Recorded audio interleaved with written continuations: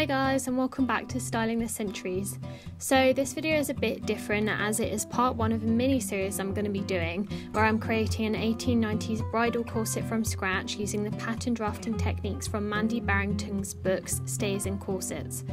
I'm going to be trying my best to tell you exactly what I'm doing as I am doing it, but obviously I can't explain everything as you would have to buy Mandy's books for the exact details.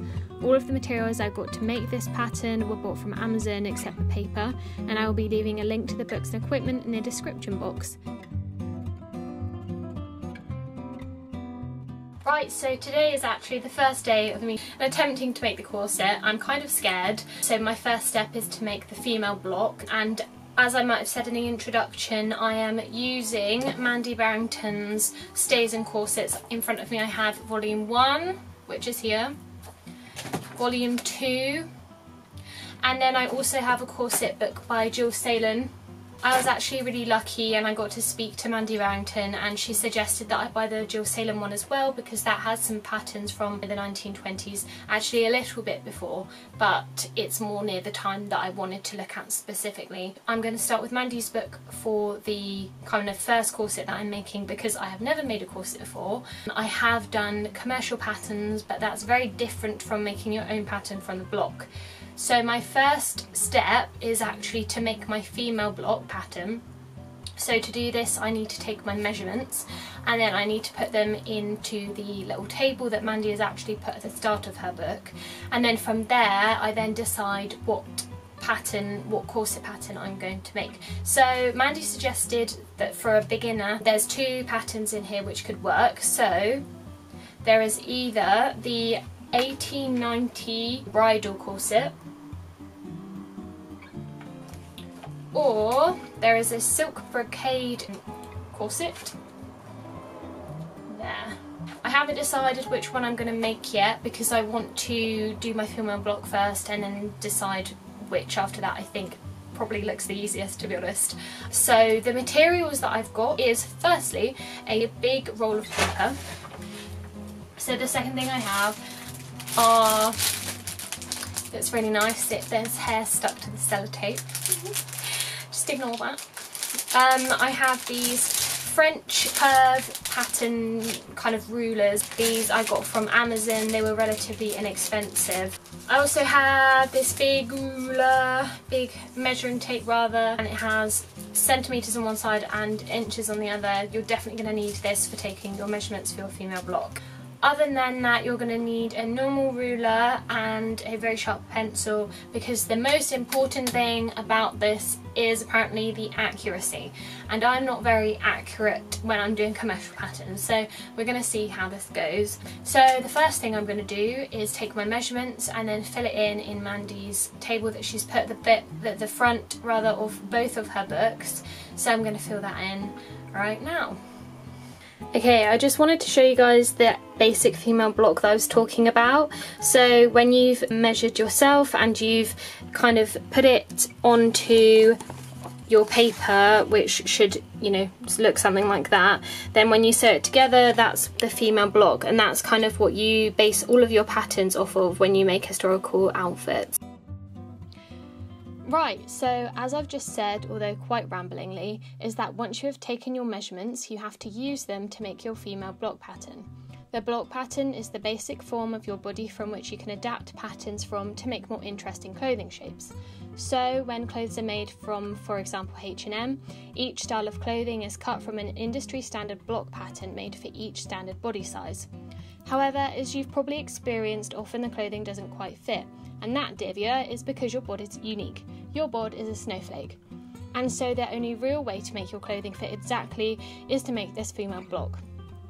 So, for instance, when I was measuring myself and then comparing my measurements to the standard female measurements as printed in the book, I found that my body shape was actually all over the place, which initially made me think I'd done the measurements all wrong, which actually I had, but after about 4 attempts at making my measurements and then getting my mum and sister to help, I finally came to the conclusion that I had measured my nape to waist measurement now so many times that it could not possibly be wrong.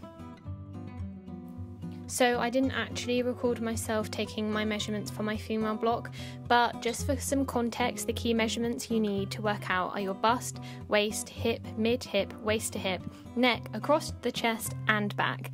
And then you need to have a calculator, as for many of these steps you'll need to be halving, quartering, making these measurements into thirds, fifths, you get the idea.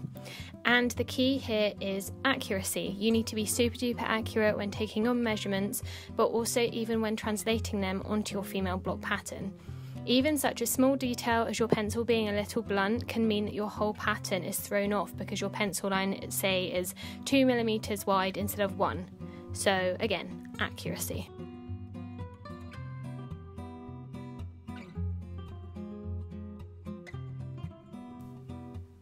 Okay, so as you can see here, I actually had to tape my paper together as I didn't have a single roll that was wide enough. You want to kind of get one that's like 1 meter wide. So this actually worked out fine in the end, but I made the mistake of not cutting it accurately to begin with, and so I ended up having to draw off the rectangle within which the female block goes twice. This was so annoying, and I don't have any footage because I wanted to kind of delete it from my memory. Honestly, making the block is quite a tedious process as you've got to concentrate quite hard, like you can't really have a YouTube video or even really music in the background because you need to concentrate. At least that was my experience, maybe I'm just a bit dim. And then even when you have tried really hard, things still go wrong. Yay! So then this is my finished female block. So when you've made the block, you have your centre back on the left side with the length of the bottom being around half the bust measurement, and then your centre front line is there on the right side, and then your body shape fits back and front in the middle.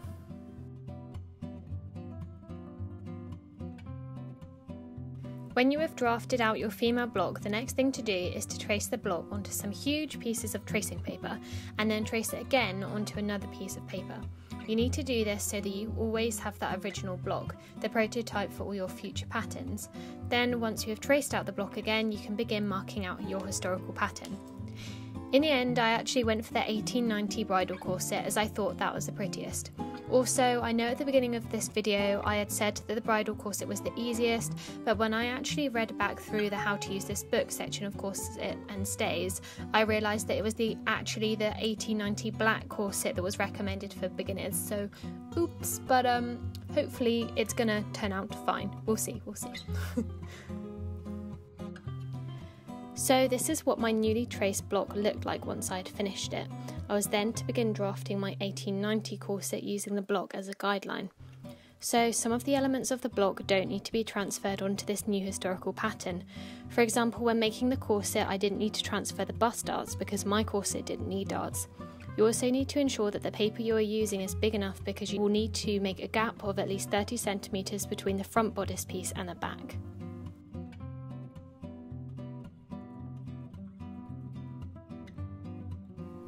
This particular corset pattern is made up of 6 panel pieces with a spoon bust closure at the centre front and then a more typical lace up back. To make the panel pieces all exactly the right size and shape, I had to use the provided table and then use my measurements to mark up exactly how big each one should be. As you can see, when I was drawing out my corset pattern, I used a colour coding system to help me work out which panel I was working on. And yes, I did draw directly onto the book. I was just giving it some character. So there it is, the final drawn out pattern. Once you've created it, you must actually trace it out once more and then copy this traced outline onto another piece of paper. This is so that if you ever need to make any adjustments to your original, you won't have to cut it out completely. When transferring your pattern to the fabric, you should also remember to transfer the waistline so that you can make sure you can have that drawn on, and also ensure that you have added all the seam allowances, and voila!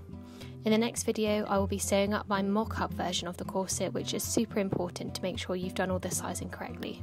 Thank you so much for watching. Until next time, bye!